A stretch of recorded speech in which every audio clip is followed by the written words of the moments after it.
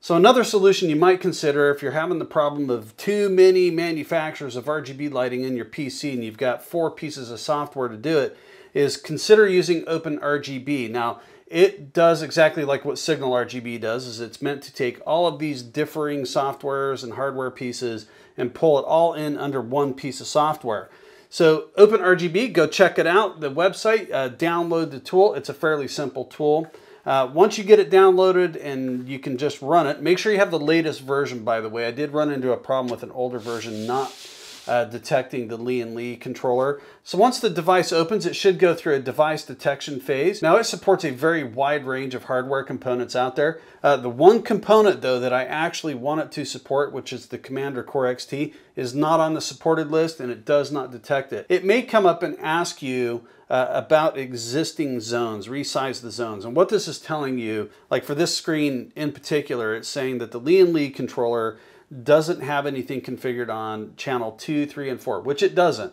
So in this case, we're just going to leave the size of 0, but you may find, depending on what hardware you have attached to this, that you need to go through and do a little bit of configuration, but you can do it after the fact as well. So I'm going to go ahead and ignore this. And then this lands you to the main screen here. Talking about the device tab over here on the left, this is showing you what devices it's detected. It's detected the Z590 motherboard, Lee & Lee, Corsair wireless mouse, AMD Wraith Prism up here, and I also do have some nanoleaf lines over here on the wall. I was able to pair it up with that with no problem at all. Basically, you're going to select what device you want to configure, and then the zone is what object on that device do you want to configure. Basically, we can select it, and then we can go ahead and select what LED on that zone we want, and then we should be able to select the color. There we go. And because the front Fantex fans are paired up to one of those headers, works just fine. But anyways, we can control that, and of course, we can divvy down into the details as well. You know, selecting which zone, which LED device on that zone that you want, or you can do a select all. Now, one thing I do like about OpenRGB is you can select a direct mode here, which kind of puts you back to the traditional way of doing things. Yeah, I can select static, of course. Yeah, and just apply a color, breathing. You get the idea. You know, it's pretty just typical of what we're used to seeing. Some of the modes will allow you to change the speed, the brightness, so on and so forth. That'll kind of vary based on, you know, what devices you have and what's going on. Let's take the AMD Wraith Prism, for example. We should be able to select what zone. Now it knows that there's a ring, the fan color, and the logo color. Let's try to change the logo color. And let's just put red on that and apply colors to selection. Looks like that works. Blue. And honestly, I've noticed when it does work, I don't even have to hit the apply button. It just changes it. So let's change the ring, the entire zone. Let's change it to blue. Perfect, works good.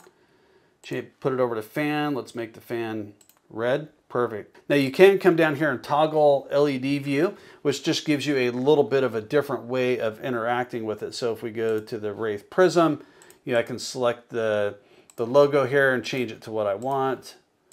The fan, it looks like you can't select the individual things, so you still have to do it. So we'll change that to green, and then I can kind of mess around with the individual LEDs here.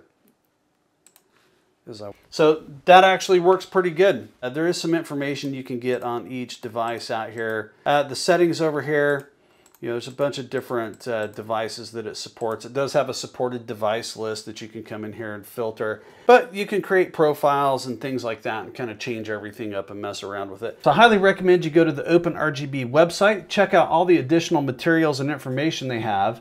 One of the things I want to point out is they do have a bunch of additional plugins for this tool, which can greatly expand what it does.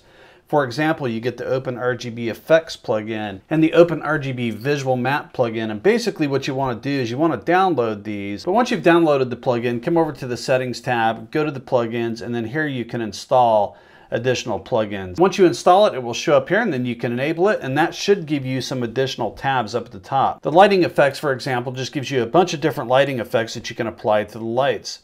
And we'll go ahead and just select one here, and then we can enable or disable this particular effect. We can rename it, we can remove it. We get a bunch of settings for this particular effect, and then over here on the right hand side we get which components and devices that we want to apply that to. We can select all, reverse all, change the brightness, things of that nature. But then we can go ahead and enable that, and we should be able to get those effects to apply to all our devices. recommend you get in here and play around with that. This is where you can really start to expand what you can do with the software.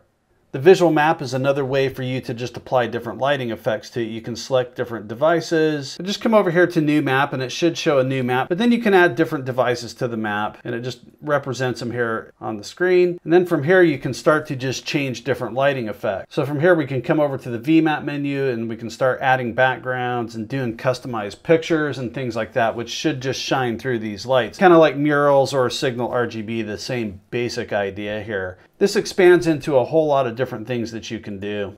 But you get some basic controls over what you want to do. Of course, you can do custom files and things like that. And you can add additional colors and start changing the gradients and things like that, brightness controls, so on and so forth. And of course, you can move things around on the map as you want, as you see fit. There's quite a bit you can do here with it. It's more of just a matter of playing around with it and kind of getting some different looks. Overall, just get in here and have a lot of fun with it and see what works and what doesn't work. There's additional plugins available to you, hardware sync plugins, some fan sync plugins. But get to the website, check out all the plugins that are there, download them, play around with them, and check out some of the other information that's available to you. But from an overall perspective, at least this particular machine here, other than the Corsair fans, I am able to just come in here and change all the colors kind of at once. And it works well enough. Anyways, I think OpenRGB is kind of a cool piece of software, even though it's not really a piece of software that I would use. I don't really love the layout of it. I do have to fight it at times when I'm playing around with it, and the fact that it doesn't support the Corsair Commander Core XT is kind of a bust for me. But I like the direction that they're going. I like that people are trying to get this stuff to work, even though this isn't new software by any stretch. It's been out for quite a while. But I would highly recommend go download it. It's free of charge. Play around with it. Check it out. Let me know in the comments below if you've used OpenRGB and what your experience is with it. Anyways, that's going to do it for today. Thanks for watching.